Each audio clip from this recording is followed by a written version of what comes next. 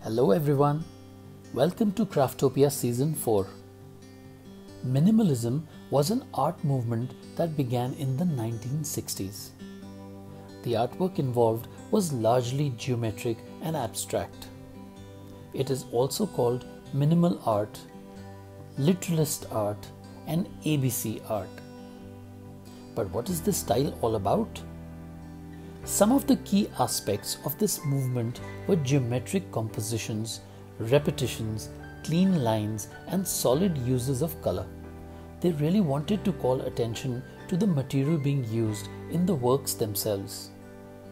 It was a rejection of what came before, specifically abstract expressionism, which dominated the art market in the 1950s.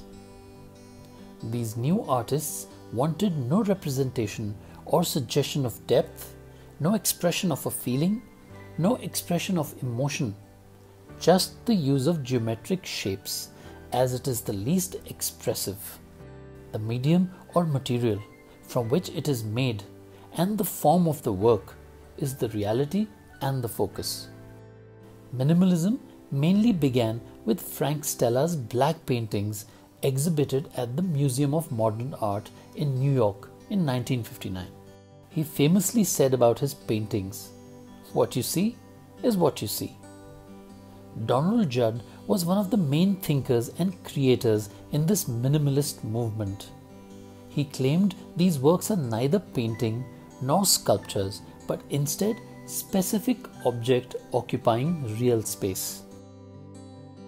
Carl Andre called his work a kind of plastic poetry in which elements are combined to produce space. Jo Baer explored non-objectivity in her black and white hard-edge paintings as part of the New York minimalist movement. Rosemary Castoro was a central figure in the New York minimalist movement, despite the fact that there were few women included in this scene. She was later identified as a figure who subverted or overrode minimalism on its own turf. Today, minimalism can be used to talk about many things such as design, architecture, poetry, and movies. So let's take some inspiration from this art movement and make our own minimalist art. For this, we need a design outline, pliers, and craft wire. Today, we are going to create a wire fish. First, take a long piece of wire and make the outline. For this, bend the wire using the side profile by placing it on the design. Use masking tape to keep the wire in place. To curve and bend the wire, you may need to use your thumb or finger like this and secure it with masking tape.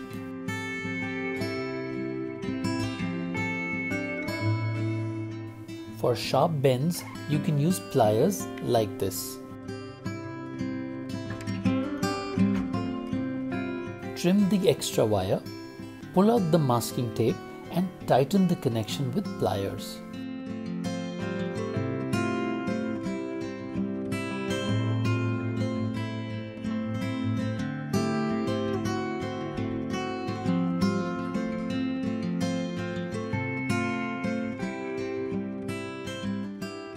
Now take a small piece of wire and place it to separate the tail from the body.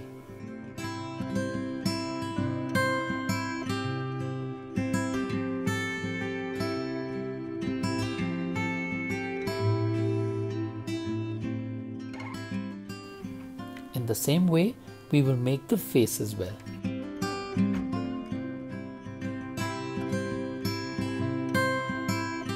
Add some additional designs to build the design. Here we are taking any round object and roll the wire around it like this. You can use a pen or pencil or a brush. Trim the extra wire and tighten it.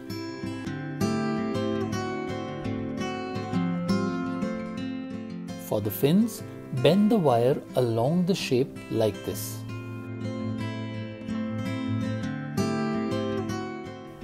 Make sure to connect the ends properly or you will hurt your fingers.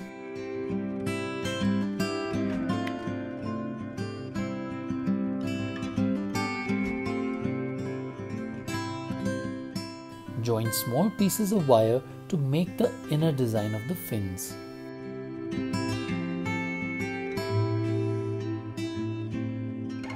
For the eyes, we need to double the wire and then roll it with the help of pliers like this.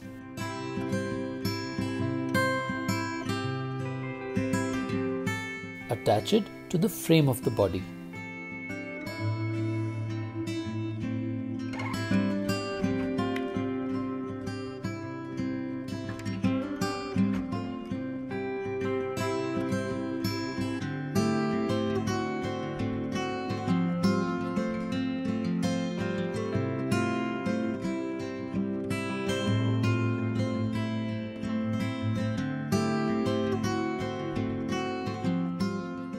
When you're done with the whole design, attach 3 pieces of wire on the fins to enable the piece to stand upright.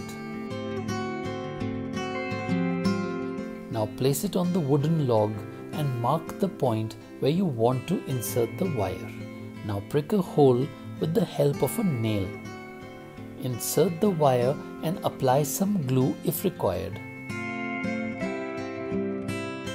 Your minimalistic wire art is ready. Thank you for watching. Like, share and subscribe to KNMA for more exciting content. Don't forget to tag us when you share your finished artwork.